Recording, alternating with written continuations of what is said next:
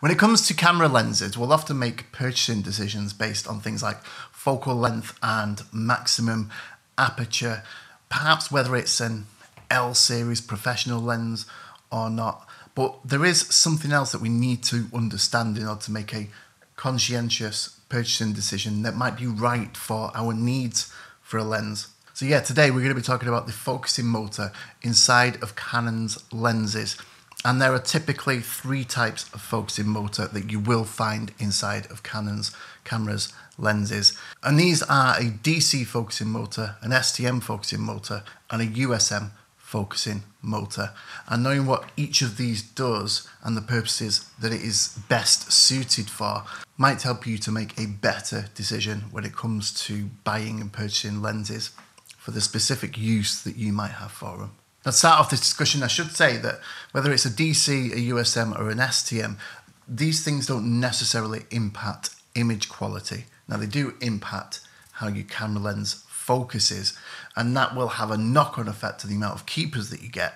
But in respect to physical image quality, these three things don't make a difference. However, typically you will find the first of the motors that we'll discuss, which is the DC motor. So this is a direct drive motor, and you'll tend to find these on Canon's beginner range of lenses. These direct drive motors are the cheapest to produce, but they're also the clunkiest type of focusing system that Canon uses. They're the loudest type of focusing system that Canon uses. They'll typically require the front element, so the front of your lens, to move, to shift in and out of the lens, and also to move in a circular motion, which makes using things like filters on the front of your lens quite difficult. So if your lens doesn't have a USM or an STM designation printed on that front barrel, then there's a good chance that what it is a DC motor. Now, next up in the range are STM motors.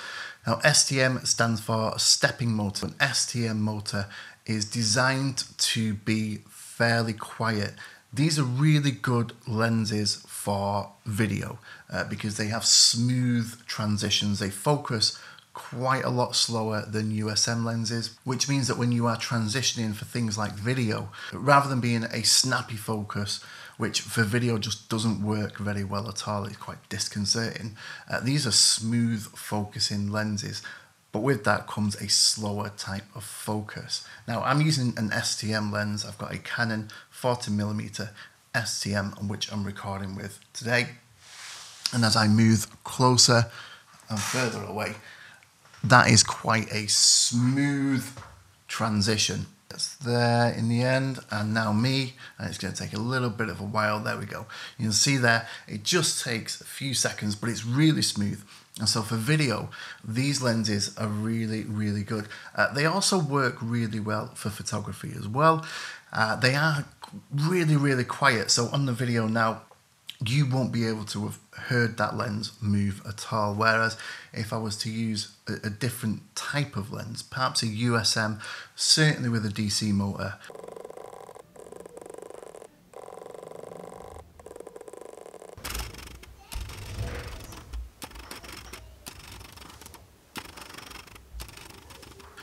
all you would be hearing right now on the microphone is clunking and movement of the lens itself. So STM is really where you want to be looking if you're looking to do video with your lenses.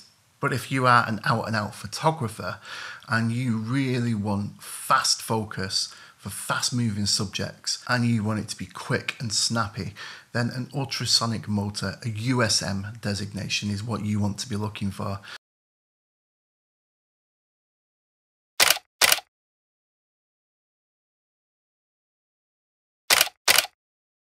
USM motors are generally found on Canon's top of the line lenses.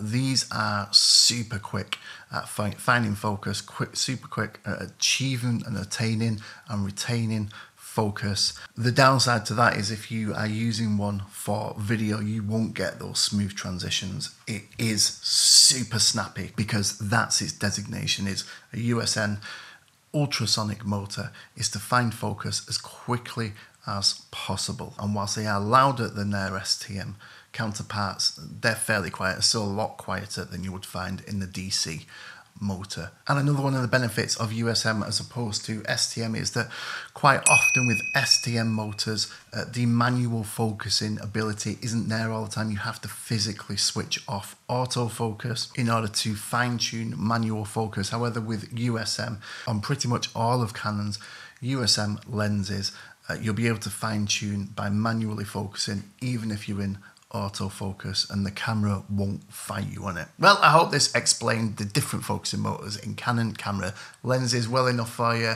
If so, give the video a thumbs up, and if you want to see some lens reviews from Canon, then this playlist here is, well, it's full of them, and I'll see you on one of those pretty soon.